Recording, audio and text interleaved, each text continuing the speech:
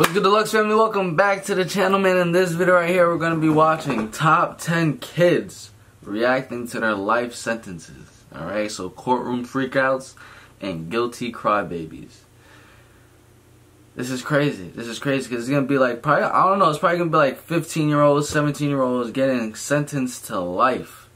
Getting sentenced to life is like the worst, like one of the worst things that could probably happen to you. But at the end of the day, it does. Most of the time, they do deserve it because they do some crazy, crazy shit. Make sure you like and subscribe, man. Let's get straight into it. Yo, we'll be going through the top 10 kids reacting to life sentences. Prosecutors say he intentionally set a house. That's a 9-year-old. What the fuck? He said, how a 9-year-old set a house on fire? What the hell? On fire. How old are you now? 17, sir. And ever since probably been a kid named Aiden. When he was 15 years old, he took a 20-year-old girl's life. He was how do you even know how to set a house on fire while you 9 years old? What the fuck? Obsessed with this classmate of his, and it turns out that this 20-year-old girl was her sister. When he went to find this classmate, because he actually planned to, I believe, take her life instead, this 20-year-old girl got in the way, stopped it, but unfortunately lost her life instead. There never will be forgiveness. You took away a piece of my forever happiness. How old are you now? 17, sir. Aiden Von Grable. So crazy as hell. He stabbed and killed 20-year-old Michaela Grote, an aspiring race car driver studying interior design, a straight-A student, a big sister to Nicole. But I know she was a bright, kind-hearted person who put others before herself.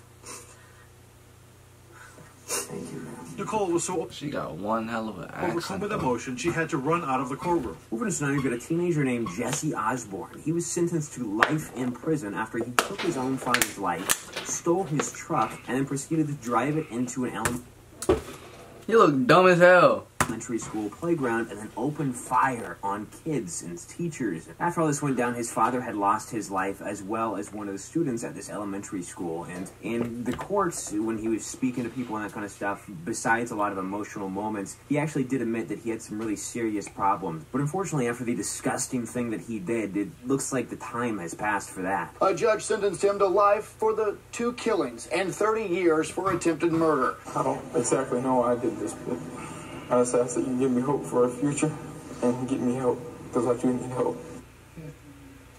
The judge told Osborne he never imagined he'd be sitting in the courtroom addressing a teenager who faced life in prison for the horrific things he did at only 14 years old. Remember, this one That's involves tough. 2 people, a woman named Tiffany That's Pierce and a big guy tough. named Augustus Standing Rock. And these 2, they both were sentenced to life in prison after they took the lives of a 15 and 24-year-old. Now, at this time, I think they were like in their early 20s.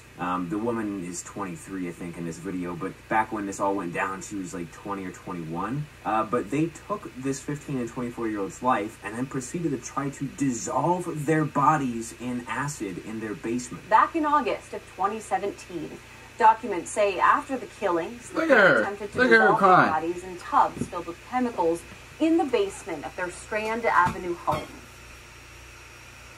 I would like to offer my deepest and most sincere apologies and condolences. I would also like Shut to the fuck apologize up. to my family and friends. Not only Shut for the up. pain and embarrassment and the shock I've caused, but also for the burden that I've become. She was literally reading off a piece of paper. Apologize. There's nothing I can say or do. He don't even give a Take anything shit. back. He already accepted his fate. Twitter suspended me for doing absolutely nothing wrong, for talking about some doctors. Shut up. And In number 7 spot, this one is really messed up. We've got a 9-year-old boy charged with 5 murders. He's, I believe, the youngest kid on this list. Damn, bro. By far and away. And what he did was pretty crazy. This boy, he does have a history of some mental illness. I believe he is diagnosed with schizophrenia, so that does explain at least some portion of it to some people. But this kid was in court, and he had taken 5 of his family members' lives. They were living in a group together, like some aunts, uncles, things like that. And he ended up taking a 2-year-old, 1-year-old, 2-year-old again, and a 69 and 34-year-old's lives in this house when he set it on fire. And basically, arson. In court, in fact, he was so young that they had to explain certain words to him, including like residence, alleged, and arson. He didn't even know what the word arson. Yo, that's Carlisle crazy, was bro. charged with 5 counts of first-degree murder and multiple counts of arson. Prosecutors say he intentionally set a house on fire, which led to the deaths of 5 people. Kyle said through his lawyer that he didn't understand some of the terms being used. Alleged had to be described to him as when someone accuses you of something. Arson had to be explained as when you intentionally set fire and damage something, and Kyle didn't know what the word residence meant either. He is accused of intentionally setting fire to his home back in April, which led to the deaths of... How did he even figure out he intentionally did it? Waiting outside of school for a ride That's home. the thing. The story behind this was there was another boy who was in a gang, and apparently he got into a dispute with some other kid and was waiting outside of school for this kid to show up so that he could, shoot him. And that's what he did. And basically when he did it, he missed him. And the bullet went past and actually hit this other kid, like I said, who was waiting for a ride home to school, just standing there minding his own business, and he lost his life because of it. Now, the boy who fired the shot is now in court, and he's facing life in prison plus 10 years on top of that. It was really sad to see, too, as his family was in court crying. I think the mother, in fact, had to leave the courtroom because it was just too much for her. Family members of the victim, 15-year-old William Parsons, were in court for the sentencing wearing matching T-shirts saying "Rest in Paradise." The family cried as Parsons' accused killer faced a judge. Just days after he was charged as an adult for the murder, Joel Luarca admitted to shooting and killing Parsons, a Central High School student. The Attorney General's office says Luarca was sentenced to life plus 10 years with the possibility of parole. During a fight outside of how do you say life plus 10 years? That's like saying infinity and some. Academy last September. Prosecutors say Luarca fired a shot that hit Parsons, who was not the intended target. Number 5, this is pretty disgusting. We've got a guy who is going home from church, and it was on Christmas Eve, too. He was going home, in fact, to open up presents with his kids and wife, and before he got home, as he was leaving the church, he was actually carjacked, and his life was taken by this 18-year-old. This clip, though, kind of pertains to a moment in court where during witness testimony, when people were testifying against him and he possibly saw it. The hell is he crying for? You were able to carjack a car and kill the dude inside. Why are you crying, bro? Words, saying some stuff really quietly, and it was not pleasant stuff either. The judge took notice of this and basically chewed him out on the spot. It appeared that they were not pleasant words, and his facial expressions were angry, and it appeared to me to be very menacing.